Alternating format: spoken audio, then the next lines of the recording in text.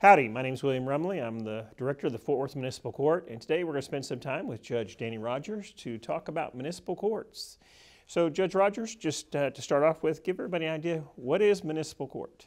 Municipal court exists to handle Class C misdemeanors.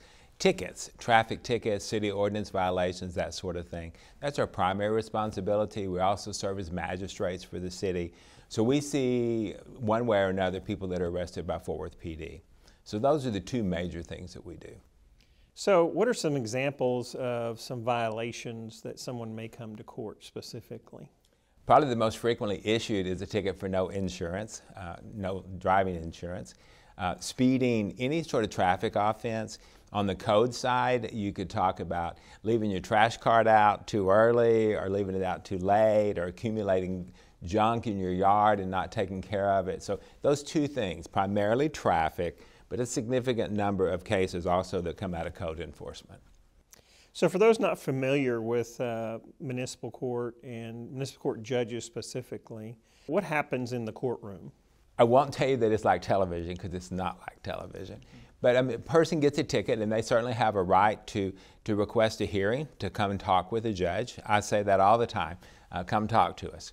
So they can come into court, we have what's called a plea docket, which is an opportunity for someone to come in and we can explain the whole process to them in court, allow them to ask questions, and maybe they resolve their case at that point. If not, we'll push them forward to another opportunity to have a trial. They have an absolute right under Texas law to have a trial either by a judge or by a jury. Some people are surprised that we do jury trials, but we do jury trials frequently. So it goes through the whole process, and then they're innocent until proven guilty. It is a criminal case. The entire burden of proof is on the state. So it's a full-blown court process. Just the fact that it's a Class C fine-only offense doesn't limit the options in regard to a trial. So related to that kind of with citations, and you talked about it's Class C fine only. So why sometimes do we hear that there are warrants and people arrested through the municipal court? Well, I like to say that a person has to jump through a lot of hoops in order to get arrested on a Class C offense. The legislature set it up specifically, and they're called fine only, which means that if a person responds to the ticket, the worst thing that should happen to them is that they have to pay a fine to the city, plus the court cost. If, however, they neglect to appear in court, if they neglect to respond to notices that we send to them, the court does have the power and authority to issue a warrant to have them either brought before the court or in some cases taken to jail. But it requires the defendant to not do several things. There are a lot of safeguards built in, and we don't like sending anybody to jail on a Class C offense. So kind of springboarding from there, Judge, just briefly, can you talk about Fort Worth Municipal Court as a safe harbor court?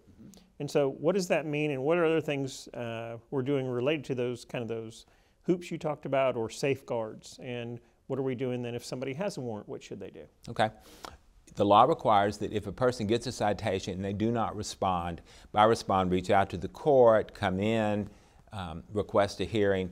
The law requires that we send them what we call a courtesy notice to tell them, hey, we haven't heard from you on this. We're required to send that to them prior to considering issuing a warrant. So hopefully that gets their attention. If not, the case can go forward and the court can look at that for whether or not it's eligible to have a warrant issued. That would be the first instance. And then from there, let's say they do appear, we do set something up, and for whatever reason they don't appear at their hearing, they don't appear for their trial, those can also lead to the issuance of a warrant for a person failing to appear. A warrant can also be issued after a case has been resolved, or we say adjudicated, and they don't either pay it, or they don't do their payment plan, or they don't do community service. If they don't do that next thing that the judge required them to do, then there can be a warrant issued for that. So one way or another, the defendant has not done something. As a safe harbor court, let's assume someone has tickets, they have warrants. What our safe harbor means is that they can come into our courthouse even though they have warrants, and we are not going to have them arrested on those warrants, to give them an opportunity to come in and talk to the court, to a clerk or to a judge, hopefully resolve those cases and move them forward.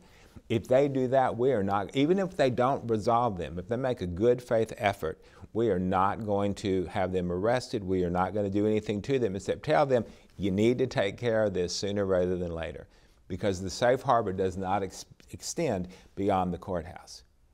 Now, we don't put anybody on the front steps to arrest them when they walk out the door, but when they go back out of the courthouse and they're driving or wherever, just in the community, they are subject to being arrested if we have not somehow resolved that warrant. Absolutely. So in relation to just appearance, you know, with COVID and those types of things, we've added some capability if you physically can come in. Would you talk about that for a moment? We do have what we call virtual courts. If you go to our website, then you can see how you can link in. We have what we call a virtual walk-in, where a person can link in basically from any sort of smartphone, a computer, a tablet, any of those things can link in and actually see a judge and talk with a judge. We consider that an appearance as well. So they can come in that way and request that their case be set. They can request a whole myriad of things just to find out about what can they do.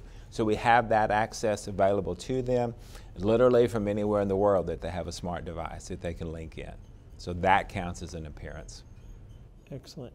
And then just, I guess, as kind of wrapping up here towards the end, so what would your advice be to somebody who received a ticket? What should they do? Well, the ticket literally, if you get one of the electronic tickets, it's 4 pages long. And I always tell people to read it, but I know that they don't. But read the part that says on there, contact the court. That's what I tell everyone. Please contact the court. There are very specific instructions on the citation that tell them how to contact us.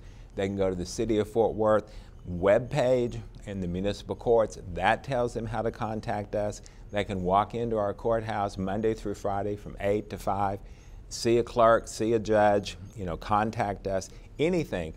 Our goal is to move it forward and to help them, explain to them all the options that they have so that they can resolve the ticket, so that it doesn't turn into a warrant, it doesn't hang over their head. We just, as I said, want people to come see us. If they'll come see us, we'll figure out a way to move it on to the next step. Excellent. Well, thank you, Chief Judge Danny Rogers, for spending a few moments to talk about municipal courts. Absolutely, my pleasure.